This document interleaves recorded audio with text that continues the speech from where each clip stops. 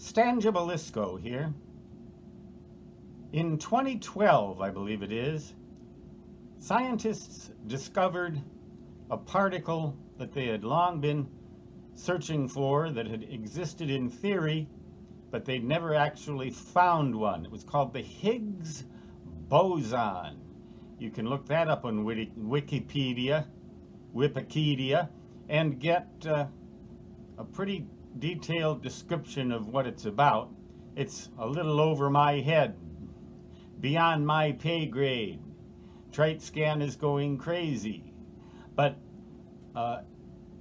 this particular particle seems to unify all of the astrophysical theories that they have about the origin and evolution of the universe, how the galaxies, quasars, and everything we know could have exploded out of a single singularity in space. A single singularity, a point, the Big Bang theory. They called this, some people called this, the God particle. And usually in quotes, the God particle. And several books were written about the God particle. Some physicists thought that was pretty cool. Some thought it was pretty uncool, very uncool, and didn't like it at all. Thought it was sensationalism.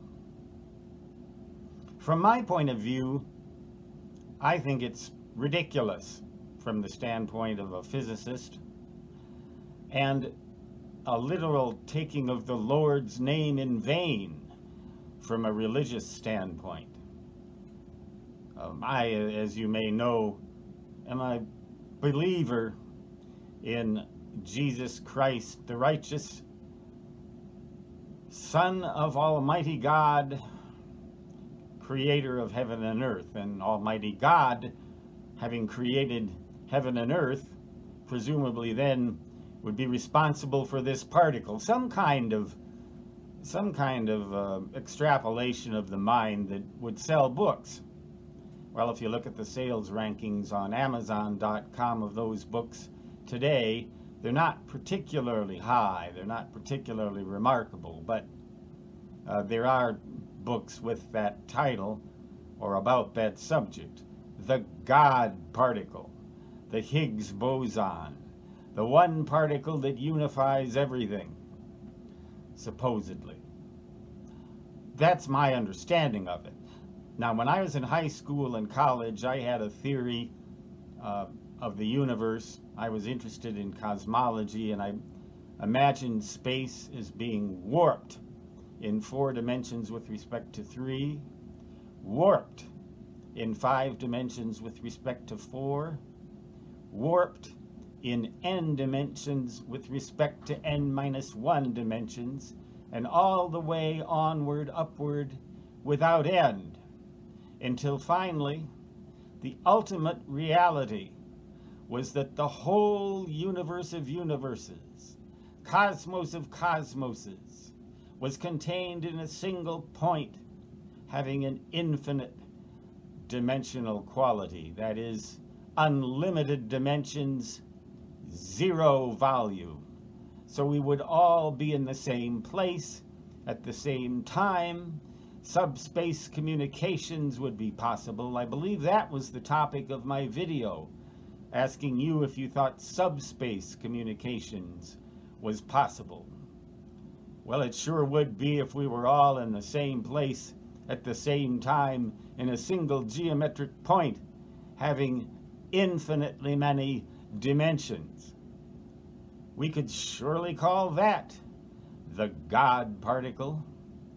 But if I were to do that, first of all, I don't even know that such a thing exists. It's just a theory, a brainstorm of my demented, even at that age, demented mind, you might say.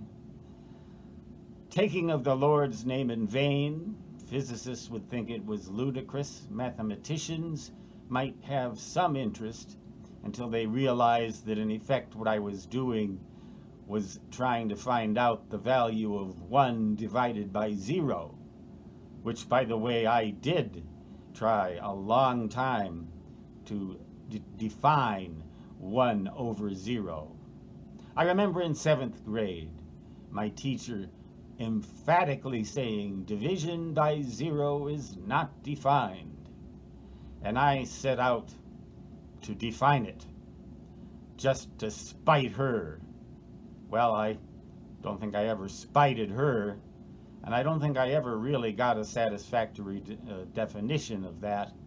But it seems that that would have something to do with a single point in an infinite number of dimensions.